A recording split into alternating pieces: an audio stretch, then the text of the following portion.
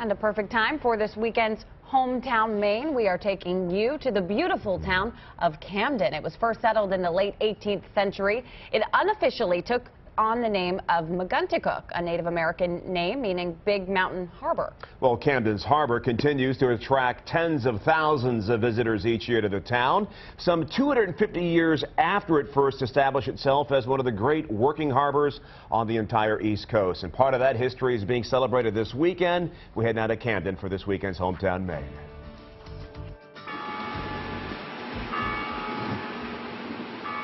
The mid-coast town of Camden personifies all things Maine. Its downtown is dynamic, yet still maintains a rustic New England feel, while views of its harbor are simply awe-inspiring.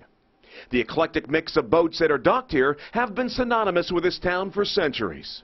And when you think of Camden, you think of course, all these beautiful windjammers. And there's a weekend throughout the course of the year. They are all on display and they set sail. It is the 20th annual Camden Windjammer Festival.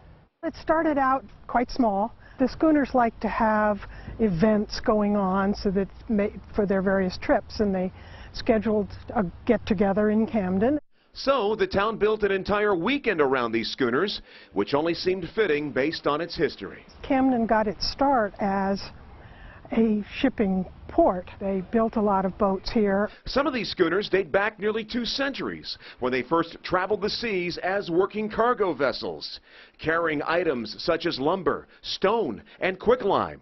Stone from this general area built the New York Public Library and a lot of other buildings that we're familiar with.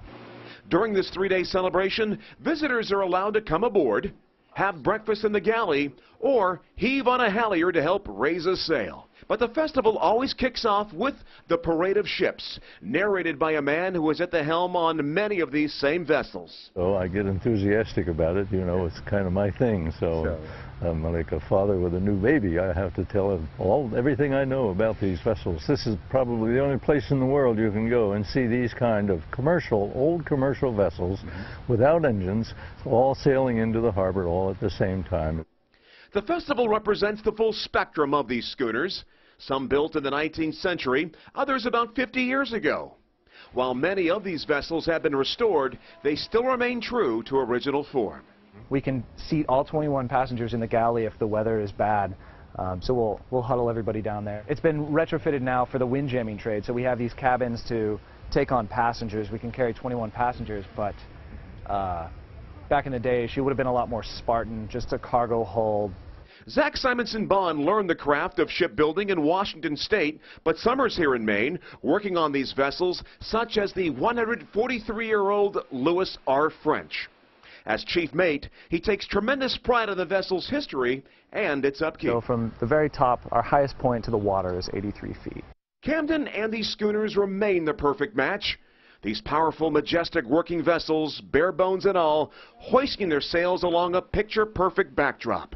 And it's no wonder why people in this area claim that Camden Harbor remains the windjammer capital of the world. They're actually floating museum pieces. Yeah. And many of them are part of America's treasures. They're heritage vessels, and they're going to be around a long time yet, as long as people treat them right.